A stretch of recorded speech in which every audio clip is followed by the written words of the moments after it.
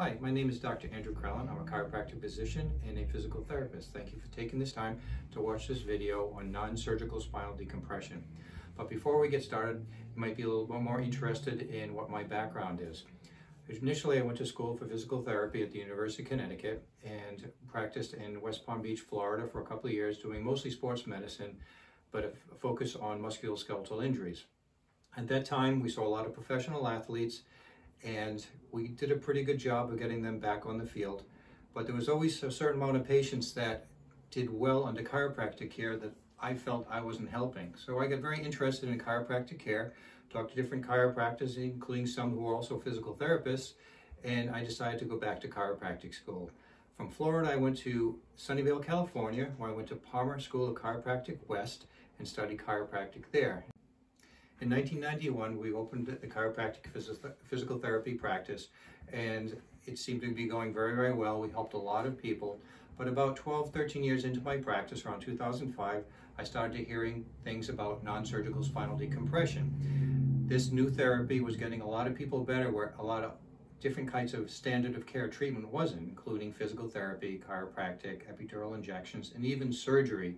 People were getting very good results after those therapies had failed. So in 2007, we purchased a non-surgical spinal decompression unit from SpineMed, and I haven't been disappointed.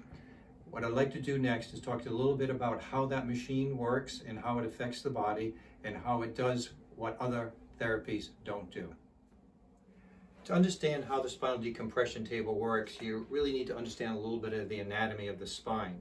So right here we have what we call a motion segment. There's a vertebra here, and here's the disc.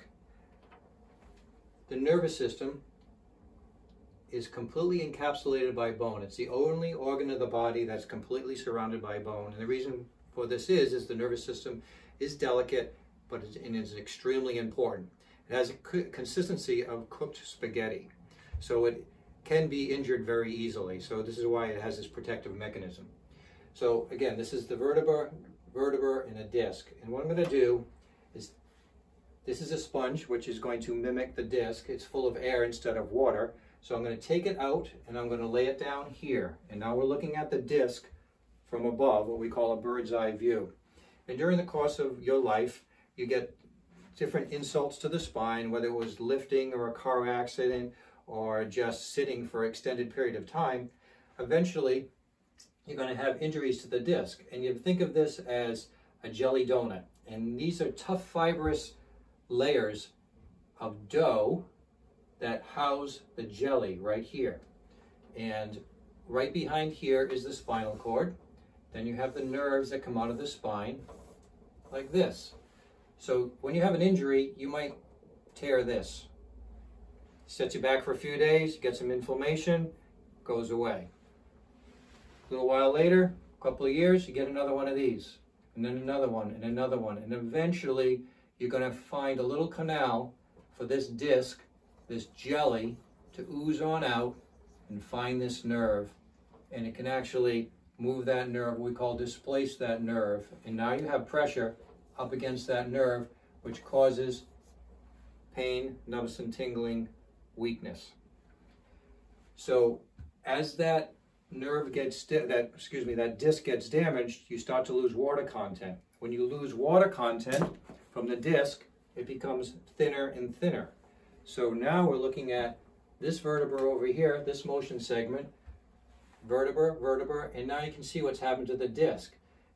Here it was nice and big and fat and healthy, now it's thinned.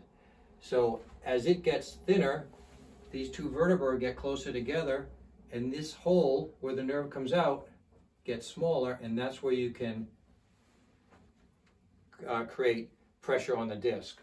So there's actually several ways to, pressure on the nerve, and there's actually several ways to do that. As that gets thinner, the nerve bulges out, it can also put pressure on that nerve. So if you can rehydrate that disc, make that disc a little fatter, you can take the pressure off that nerve. So in spinal decompression, you're pulling here, and you're creating a negative pressure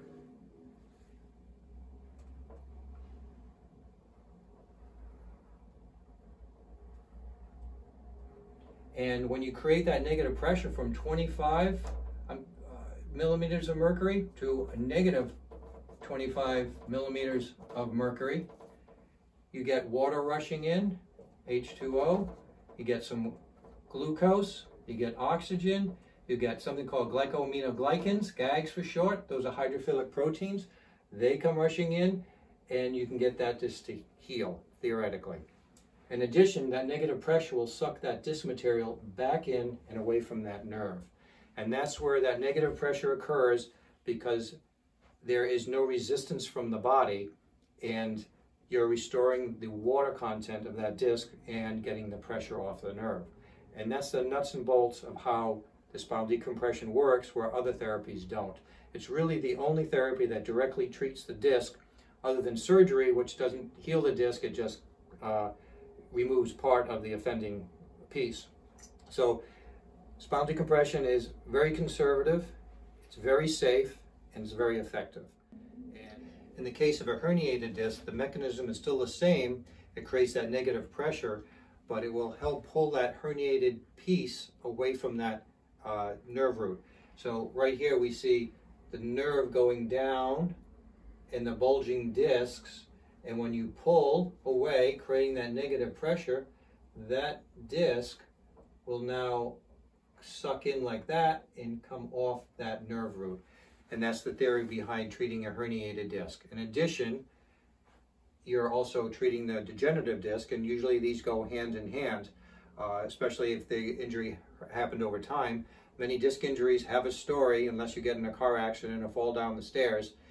Usually there is a story that leads up to a significant symptomatic picture, where you're now not only just getting some back pain, it's unrelenting back pain, and now it's also leg pain.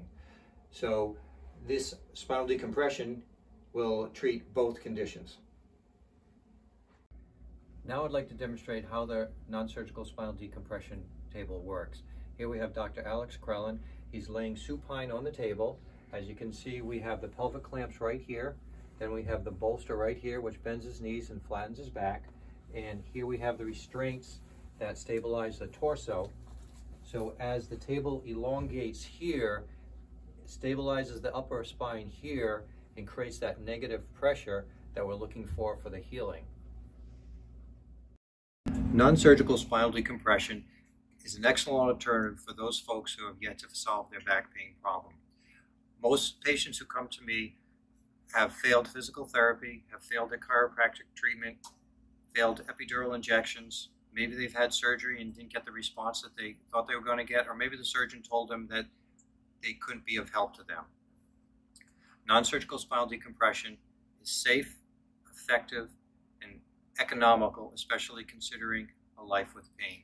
If you feel you might be a candidate for this type of treatment, please feel free to call my office. I'd be happy to sit down and talk to you. Thank you.